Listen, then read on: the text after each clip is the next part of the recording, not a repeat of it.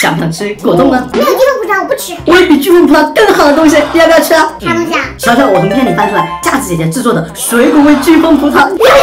哎，但是这里只有5个，咱们不够分，要不然来一场歌曲倒放挑战。只有赢的人才可以吃，输的人一个都不能吃。没问题，第一首歌曲它。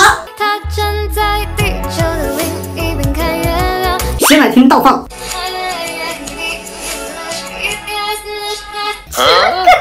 我有点懵了，我还没感受清楚它就没了。我先来挑战。嘿呀，咱比赛完了。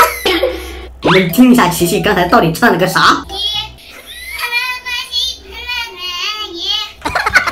我就听懂了，他猜没了。你强行解释他在。他总算唱出来了吧？他总算唱出来了吧？勉勉强强唱出一个字。谁就算哪一个？哎，那我唱出一个半字出来，我就赢了。该我了啊！哎，谢别一些一边唱。Oh no！ 我听听你的。你连一个都没唱出来呀！我那里还有个他跟我比。哎，是好，行，第一局算你赢啊！来，选巨峰葡萄吧。看这个颜色，我盲猜的是奶茶味的。像我这么爱喝奶茶的人，当然选它。看我小齐飞镖。哦，转不出来，那我只能用我的嘴去咬了。好吃，果然就是奶茶味的。太满足了。第2局开始。哎，等，我承认了，歌曲倒放挑战我玩不过你，我的脑子笨，我想换一个游戏。换什么？扔飞镖。飞镖你也扔不过我呀。走着。我用红色飞镖。我用小黄飞镖。小黄先出战。哎呀，完了！琪琪的飞镖一射一个准。yes， 我又赢了。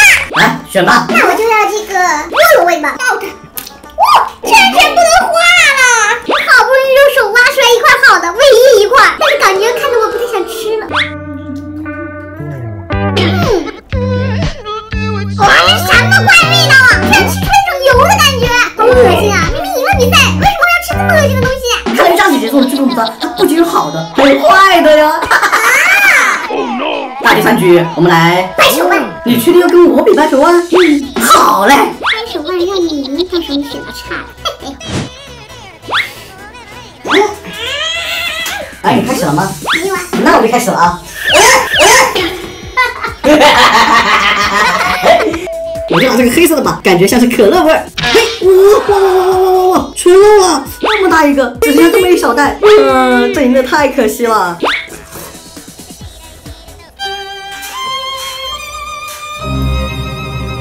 降一楼啊，不是可乐。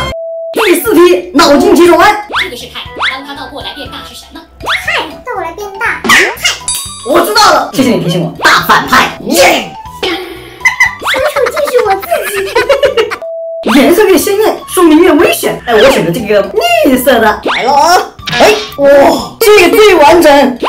哇，好香的抹茶味儿。最